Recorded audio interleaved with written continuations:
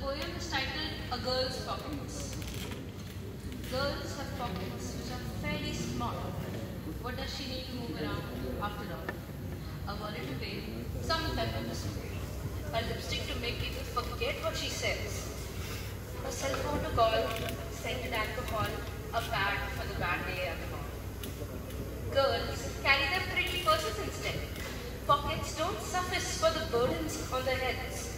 And in that purse is a small handy bag for things that she must buy, cursing the price tag.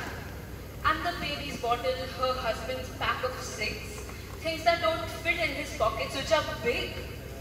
Girls have small pockets or none at all.